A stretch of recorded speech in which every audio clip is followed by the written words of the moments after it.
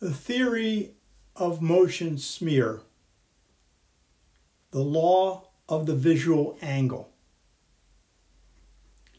A small object close to the eye can cast the same size retinal image as a large object seen from a much farther distance.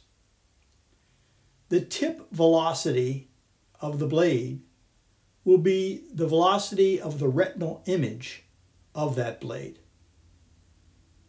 Haliade-X turbines' tip velocity is 200 miles per hour. The information that is actually transmitted from the eye to the brain will be expressed in degrees of visual angle per second, or dVA per second. Degrees of visual angle are calculated as 57.3 times the height divided by the distance, in which h is the object size, height, width, or area, d is the distance, and 57.3 is the conversion factor from radians to degrees. The advantage of measurements in degrees of visual angle for laboratory research is that the tip velocity of a rotor blade many meters in length, as seen from a distance of 10 to 20 meters, can be simulated in the laboratory with a much smaller blade located 0.5 to 0.6 meters from the eye and moving at a much higher RPM rate. An object of an unchanging size will cast a retinal image whose size is dependent on the distance.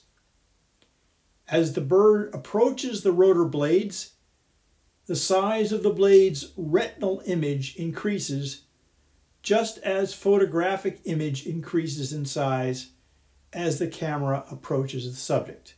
And on the right, you see the larger arrow at the top and the smaller arrow at the bottom related to the distance.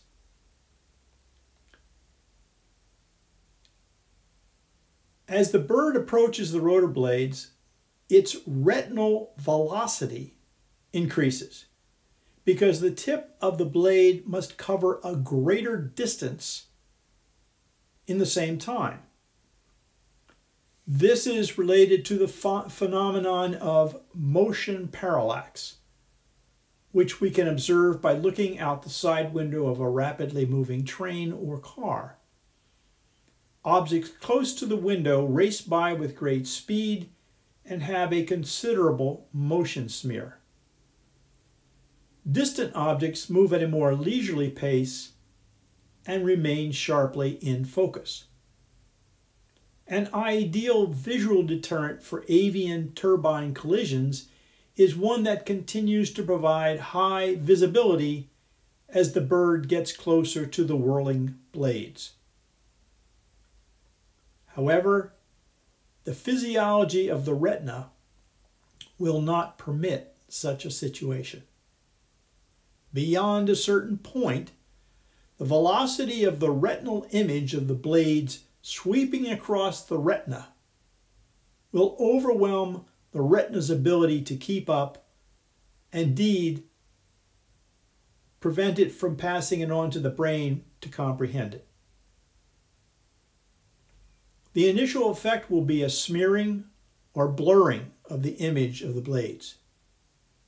They may finally appear transparent and look like a safe place to fly, with deadly consequences for the bird.